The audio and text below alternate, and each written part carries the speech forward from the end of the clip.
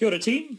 So we have our question here that states, if a person walks 10 kilometers east and then 6 kilometers north, what is their final displacement? Okay, so what we do is identify the important information. So we have a person walking 10 kilometers east and then 6 kilometers north, and we're interested in their displacement. Okay, so a question like this, what's quite handy is to map out what's occurring. So our person is walking 10 kilometers east and 6 kilometers north. Okay, so what we can see is that we have a right angle triangle.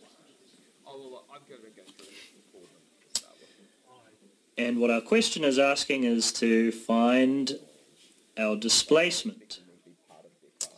So when we see a triangle like this, we know we need to use the formula c squared is equal to a squared plus b squared.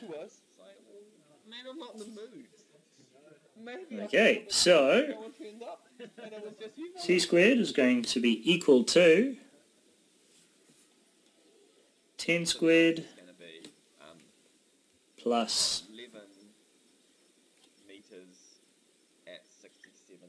6 squared, which is going to give us 136. Remember, we just want c on its own, so to get rid of that squared we are going to square root the c, so we land up with c on its own.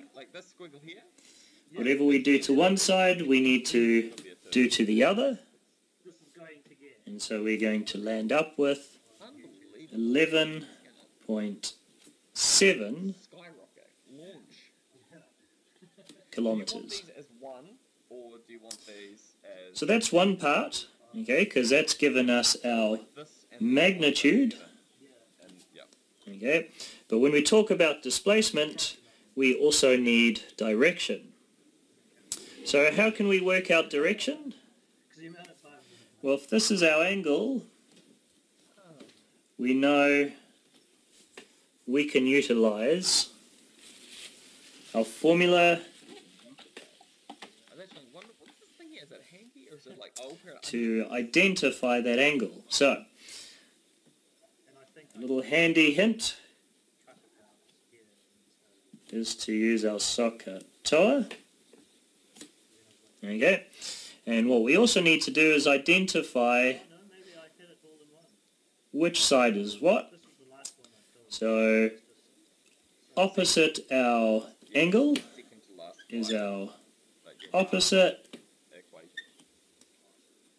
We have our adjacent and we have our hypotenuse. Okay. We're going to work with the numbers that we were given in the original question.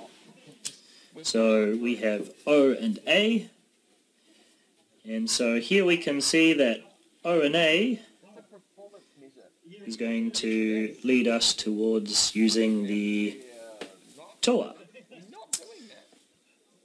So as a formula we can write that out as 10, the angle is opposite divided by our adjacent. So in this case,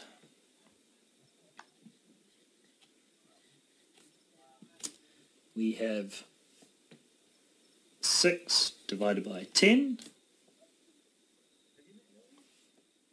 which is going to meetings with all of us to do our research plans, to which I replied, nah, forget about it.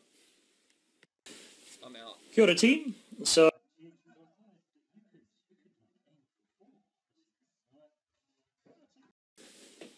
So we'll end up with 6 divided by 10. So this gives us 0.6.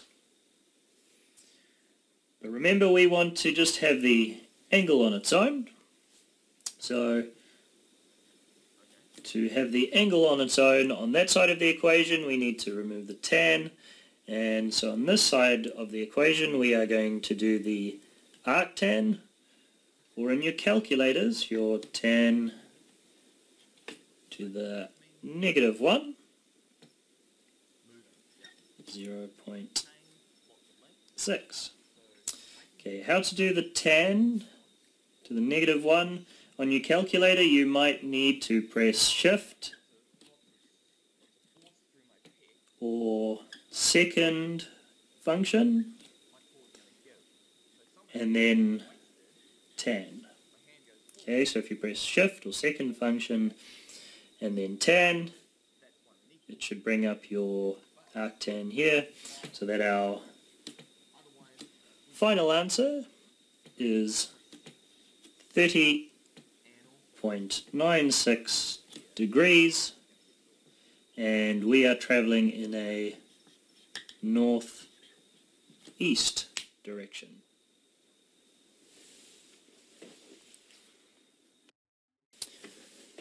So we'll end up with 6 divided by 10. So this gives us 0.6. But remember, we want to just have the angle on its own. So to have the angle on its own on that side of the equation, we need to remove the tan. And so on this side of the equation, we are going to do the arctan, or in your calculators, your tan to the -1, 0.6. Okay, how to do the tan to the -1? On your calculator, you might need to press Shift or second function and then tan. Okay, so if you press Shift or second function and then tan, it should bring up your arctan here, so that our final answer is 30.96 degrees, and we are traveling in a northeast direction.